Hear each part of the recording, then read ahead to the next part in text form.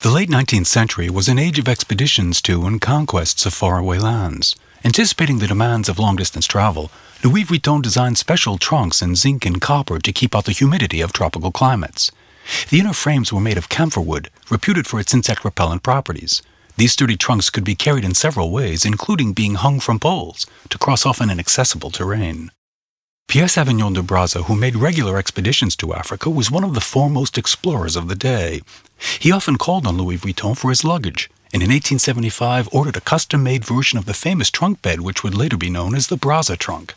However, his most unusual order was in 1905 for a portable desk.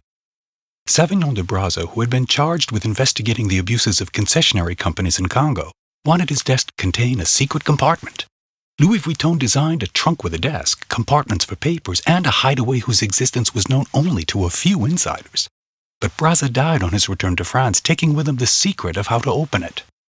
Georges Vuitton was summoned by the Ministry for Overseas Affairs to open the secret compartment in the presence of the minister. What the explorer's notes revealed remains a mystery. However, de Brazza's action in Congo was such that the Africans decided to pay tribute to him by calling their capital Brazzaville.